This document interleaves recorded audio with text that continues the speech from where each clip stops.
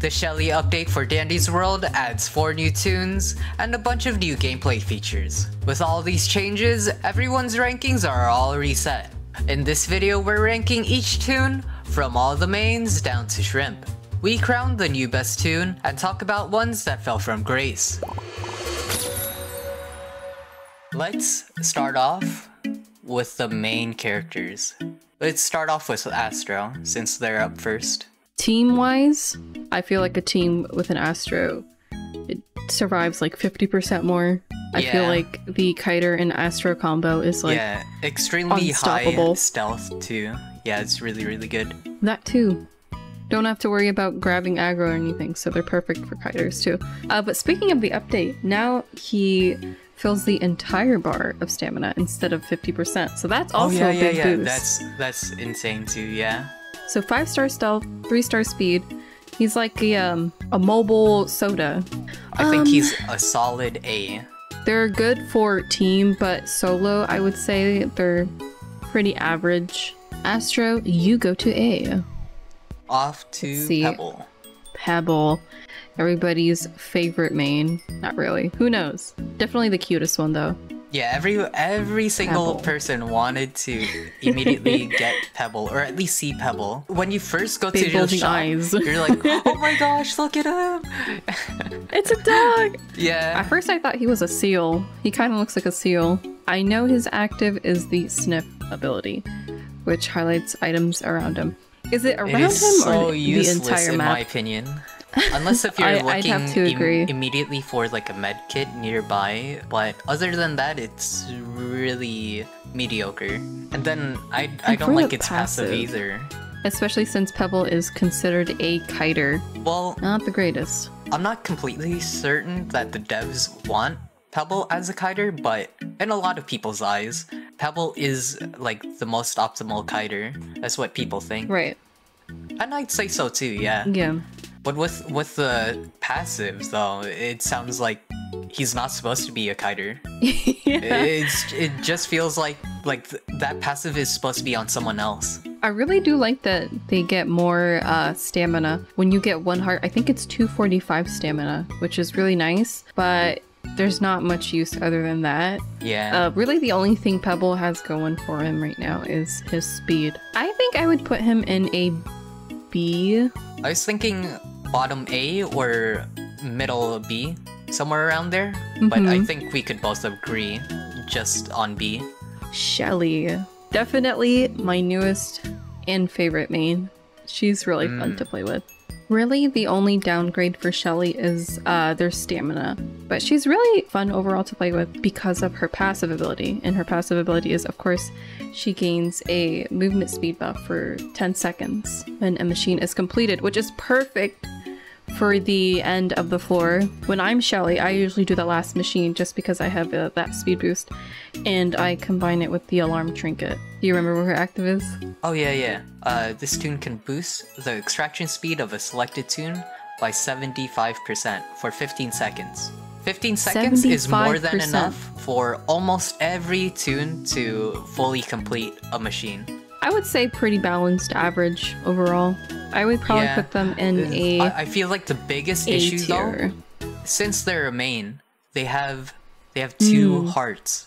That's why I think Shelly is in A tier, just because she does have the 3-star movement speed and the 3-star stealth. So she won't bother a kiter. Off Shelly, to A, I guess. You go to A. Last, but definitely not least, V. This was my main for a very long time. I personally really love V, especially if you know how to play them and work around their 2-star movement speed and 2-star stealth. That can be a very big deal breaker for a lot of people. It's tough out there. It is tough out there, but once you get used to it, it's not bad at all. The most impactful thing about V, their abilities. That's right. This toon can highlight all twisted on the floor for 5 seconds, has a cooldown of 60 seconds. And V also scans no matter if it's a blackout or not, which is great. Definitely is one of Brightney's problems. Seeing machines that are highlighted behind walls and stuff is pretty cool. Helps for finding out the very last machine. I would personally place V at S tier. I was thinking in B tier, like above Pebble. I definitely do think they're a strong S tier because they really make floors go really fast. Even if they can't get a machine, they can communicate with the team where the machine is if they want to go into hiding. But as a solo, it's almost impossible. It's almost impossible to get above floor 20. For team play, they're absolutely massive though, yeah. I think we could agree on like on an A tier. Like, they're definitely not S because there are a lot of like problems with them, especially as a solo. Yeah, I would definitely put them in like an upper A tier. I think we're agreed on A. Right. Off to the starters. The starters. Boxin and Poppy. Ooh. Let's start off on Boxin. This Toon gains 6% more extraction speed for every Toon alive in the round. Maxes out at 48%. So that's all 8 players alive. Which is crazy good.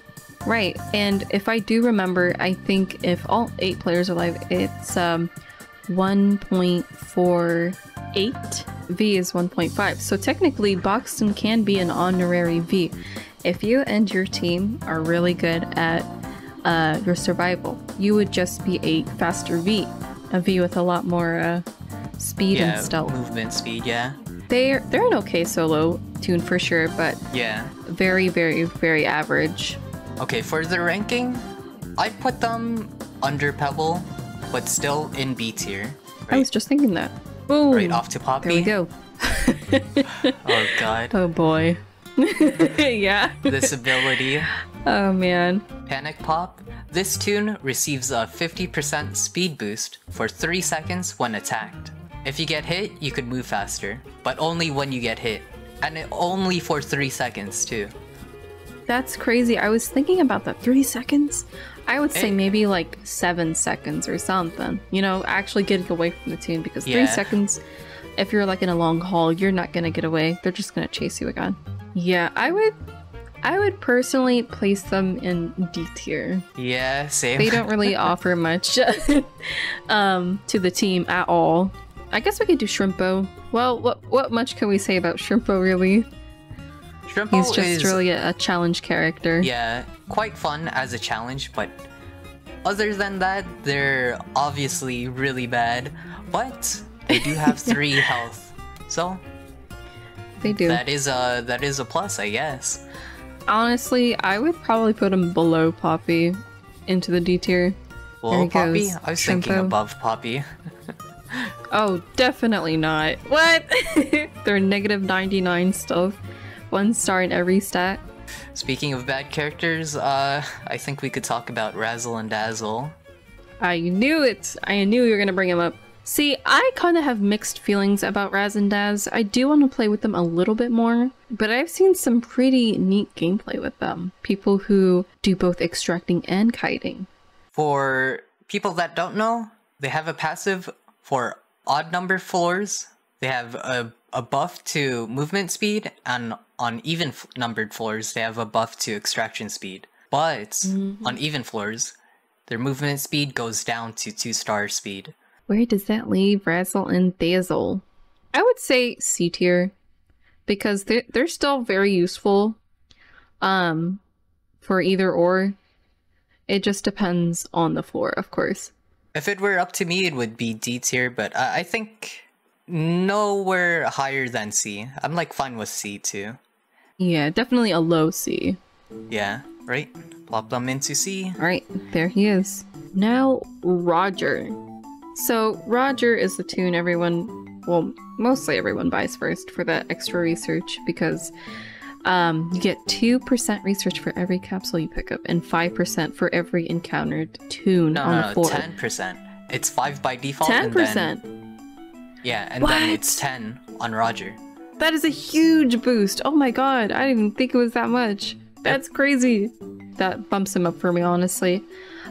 He's also a pretty good extractor, but of course his movement speed is a 2-star. Yeah. And just like anything with their movement speed, if you're not careful on how you're moving around the map, you're easily gonna take damage. Definitely. Also, your stamina. You're definitely expending a lot more stamina trying to get around. All right. So I think Roger just under is boxing. a low B tier. Yeah. Of course, the character other people choose when they first start, Toodles. Toodles, Yep. Toodles. I think Toodles was my first buy. I'm not really sure what to say for Toodles other than, average. Yeah, They're very kinda like, average. They don't A really Poppy mess and up. Boxton. Yeah, they don't really mess up the team play because of their high stealth. Yeah, slower extraction, and their ability is, you know.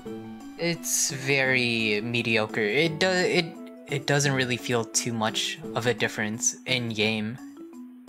Oh, definitely. The only thing that kind of feels like a difference is a speed boost, but, you know, of course the boosts don't really last long at all, and I think it's only 15% per boost. So Where does that put I'm Toodles? Honestly, I would thinking- say high C tier.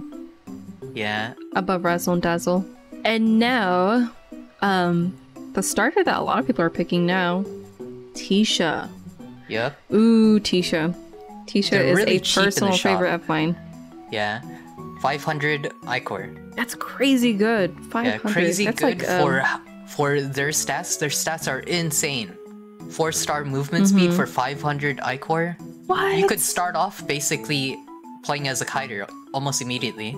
Their active ability is actually pretty impactful. Crazy. Yeah, It's crazy. it could come in clutch if you know how to watch out for teammates that are in trouble. Especially the 2-star ones. Roger V. Now, I don't know if you guys have played with the full team of Tisha, but if you all boost at the same time, you will go flying at the speed of light. Even the yellow light glow. Yeah, Shout out to our other stream. That was really funny.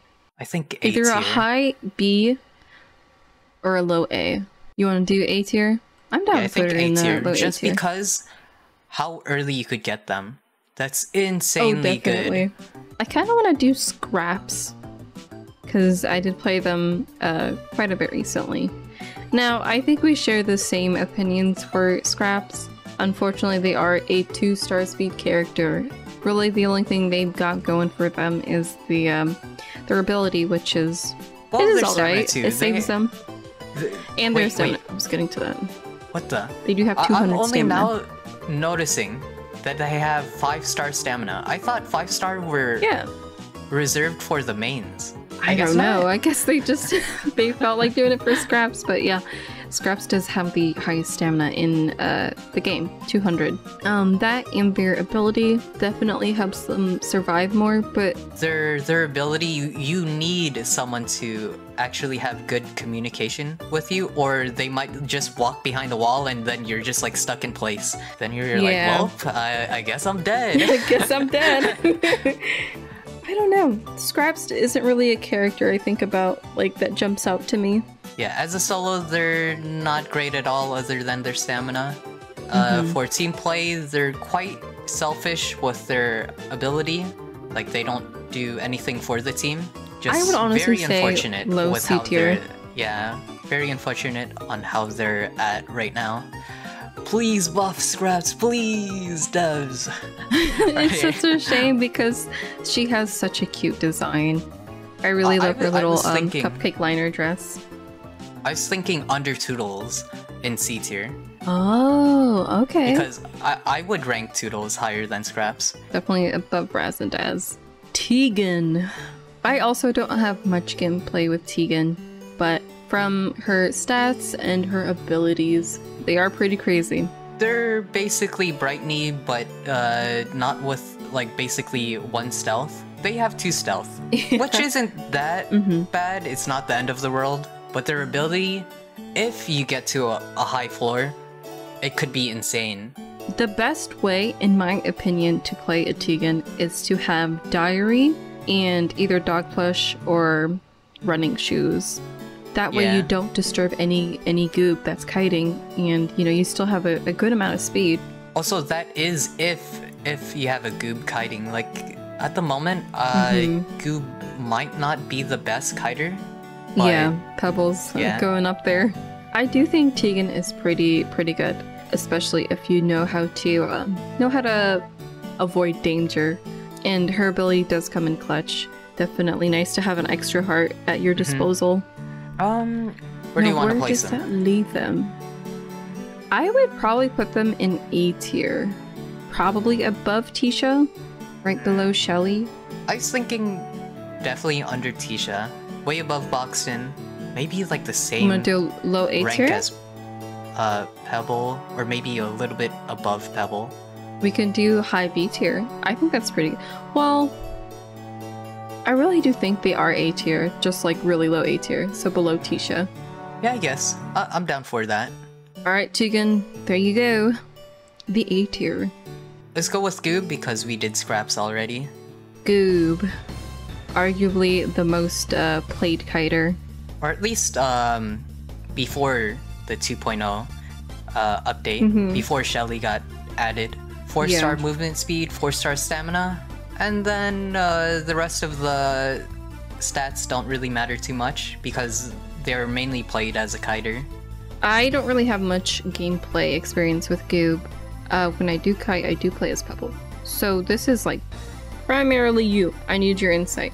As a kiter, they were better than Pebble because of their health, but now with V applying slowness, oh gosh, yeah, the worst. It's pretty tough out there. Their ability also only really comes into play if you're trying to pull someone out of someone else's kite or into the elevator. So like a rare occasion where someone's messing up their routing, or at the end of the round. I'd put them under Pebble in B tier, above Boxton. I'd agree with that. And then there were two. You want to go with Flutter. Flutter is a kiter that we don't really talk about, but their speed definitely is not as great as Pebble's. Really, the only bonus is their ability. It's really great for getting out of tricky situations, you know, if you're being chased by Pebble, or if you need to get across Raz and Daz's circle, because using your ability won't trigger it. They do have a really short cooldown for it though. At 45, and then with both of the rehearsal and practice cards, it goes down to 35. So you get it pretty quickly. That is really good. Pretty average. I would say high C tier. I would probably, well, no, I would probably maybe above Roger. I would put them above Goob.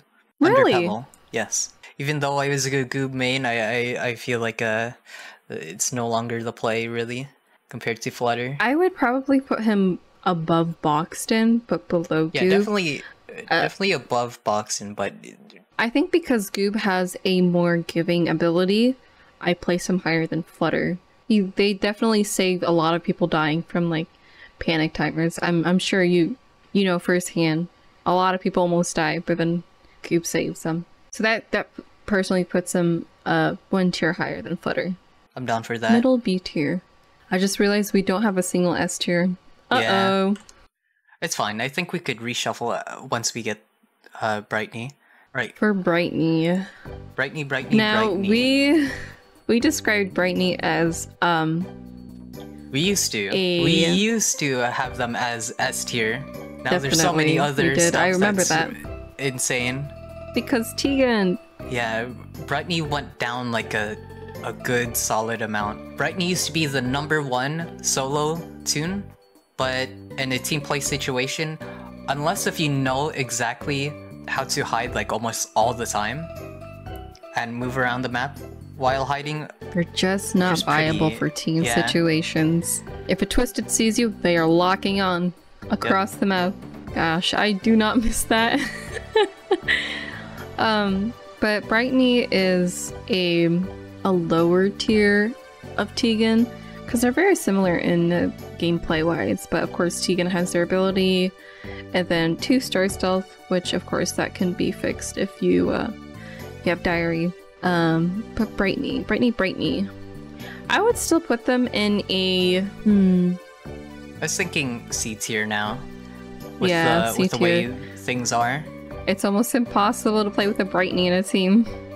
Above Scraps or below Scraps? I would say above Scraps. Okay, okay. So let's put them right there. Alright. Alright, now we have Last decision everything listed shuffles. out. You should have at least one S tier. I feel like V can't have that because of almost impossible solo ability. Right. I was Astro thinking Shelly. almost could be. Shelly... I think you need more gameplay of Shelly. Yeah. She's really fun. As a solo, you She's no crazy longer good. have their active ability, but their passive is fine. Now we have V, Astro, Shelly, Tisha, and Tegan in A tier. I feel like Pebble shouldn't be in B tier. I feel like they're A tier. You want to Yeah. do above Tisha? Alright, I who's still- our single S tier? Who do you think? Shrimp. I'm putting him up there. Just Shrimp. kidding. Okay. All right. There we go. I don't know. I mean, I've played Shelly and V a lot, and then of course some Tisha. Those are my 3 contenders. I just don't know which one though. Dude, honestly, I really do think V is up there.